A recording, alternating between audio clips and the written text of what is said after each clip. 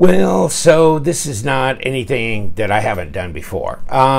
Brother Knives sent me these because I know I didn't order them, and they came in the mail, so I guess they sent them to me. I don't remember them actually sending me a message, but here they are, the 1508 and 1509 in bone handles. I mean, first when I saw them, I thought, this is like natural G10, but what happened to it? Well, it's bone, and it's got natural, you know, variation in the color and that kind of thing. So these are bone. This is a slip joint.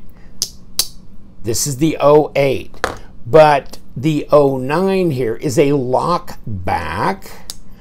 And really, I like this 09, I think, better because it's a lock back. And the handle shapes are very similar, but I find this to be maybe a little bit more to my liking as far as blade shape goes. It's got a nail nick here. It's got a little choil area. They're VG10. We've had them checked. We had the 1503 checked. We had one of the Brother Knives in D2 checked, and it was like a 60.5 HRC. The VG10 we had checked was right at 58. So that's fine for VG10, actually. And so these are just small, little, traditional looking pocket knives, you know.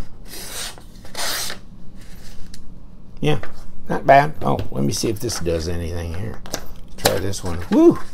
That's a warranty looking thing, isn't it? So, okay. Oh, that's smooth. Yeah, that's pretty good. Just trying to catch the edge of that paper. There you go. Yeah. They're pretty decent out of the box, pretty smooth, and shouldn't be difficult to sharpen or maintain, really, with a VG10 blade. And of course, it's true stainless and all that. And you got this little teeny sharpening choil, what I call a sharpening choil. It gives me a little gap between where my stone ends up, running up and down this blade. Is that a? Let me see. Is that? I guess it's not a recurve. It kind of looked like it at first, but it's not. So, yeah, this shouldn't be difficult to sharpen and maintain. Obviously, I can't take it apart because it's got these pins running through it, and it's got a stainless steel bolster slash frame, and yeah, I can see the bronze through here, and I can't remember if I've ever done anything to disassemble. I don't think I could before, but I believe they say bronze washers on their site, and so I'm going to believe them because I guess I can see it through the top of the bolster anyhow. Fit and finish is pretty nice, and these things are relatively inexpensive. 35 bucks, and I've done reviews on these before. I have the link to their AliExpress store where you can get the different Brother Knives. They've got different types, less traditional and more the modern type, and then a lot of traditional types. This blue G10 is what was the 31 bucks, and of course these are flash sale at the time. So, and then 35 for the bone. And I'll tell you what, I just ordered this blue G10 one for 31 because you know what? That's really a nice little carry knife. It really is. And, you know, not that this would be the slip pouch you'd use, but you could get a really malleable, thinner type one that's only about yay wide and slide one of these knives in there and carry it because you don't have a pocket clip. You do have a little lanyard hole though. I mean, it looks pretty good structural wise. The fit and finish seemed good to me. So if I'm thinking about, you know, 35 bucks for a traditional slip joint with verified G or VG10, and you know, really, the finish on the blade looks good. Plunge looks symmetrical. This one's kind of nice because, you know, and it's fairly new out of the box, but still, it'll break away I don't know if I can do a one-handed opening on this. I think they're met to where you're not supposed to. But yes, it feels pretty smooth, okay? Opening this feels pretty smooth. Almost like you could one-hand open it, and you probably could if you tried. And then this is a slip joint. Whoa, baby. Let me tell you, that is some powerful walk and talk. That, ooh, yes. Now, it's not gritty or anything. It's just that it's stiff.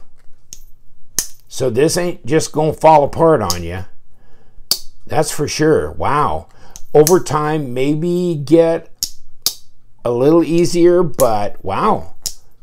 That's not easy, but it's not rough or gritty. It doesn't feel funky. You know, I've had some of these knives that were these slip joints that, you know, just felt gritty and nasty because they were really not manufactured very well. But these, yeah, they seem fine.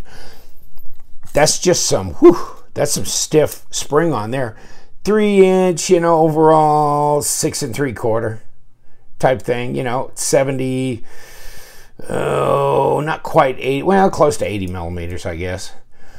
And, you know, 17, a little over 17 centimeters. Let's see what we got on this one. That really changes. That lockback really, that's pretty smooth opening. It's a little shorter, isn't it? Yeah, yeah. More like 77 millimeters at just under 3-inch blade. Okay, yeah, we're not sticking through the end of the tape. And not quite 6 3/4 overall, just a tad, right at about 17 centimeters. So, okay, so this one's a little bit smaller than this one, actually. Weight, grams, 72 on the 09. Oh, no, that's the 08. The 09 here, 78. 2.78, 2.55. All right. Now, if you're just interested in how fat they are, 11.3 millimeters at 0.44. And the blade stock, let's get to the very end here. Probably close to 3 millimeters, and it is. It's like 2.7 up here. Let's try this as well. Same, 2.7 at 0.10 of an inch. So how's the ergos on here? Ergos are good. You know, I can get all my fingers on here, thank God. So that's good. Roll it around.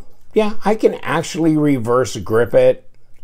Not with a great deal of authority, but I can't imagine why I want to reverse grip this. How about the lock bag? It's a little shorter, isn't it?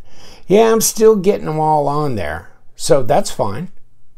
That's good. And where's my balance point on this? Well, there it is on the lock back. Let me see on the slippy. There you go. Okay. Look along the back. It's nicely fit. I mean, it's just nice and flush. It's done well. Same here. Easy to disengage, you know. So that's not difficult. It's not overly stiff. It's not overly light, though. That's not going to happen accidentally. You got to want to do that, but it will drop away. So in G10, also come in carbon fiber. If you haven't seen my review, there is a review on YouTube from me on these in carbon fiber. And man, that carbon fiber is really nice, really classy looking. But if you prefer more of a traditional bone, or you want something G10, which is pretty roughy-tufty and capable of getting knocked around a bit and still looking good, regardless. Nicely done. You know, they do have a nice finish to them, which just some of the, I won't name the brands, but you know what I'm talking about. Some of the knives that are more like a USA brand, but you know they're made in China, and they're not really done that well. But these, yeah, centered up. Let me take a look. Not quite on center there, a little bit off, okay. But no play. Yeah, definitely locks up solid. Ooh, baby, that's stiff. Nice. You can see you got variation in the color and stuff because of the bone.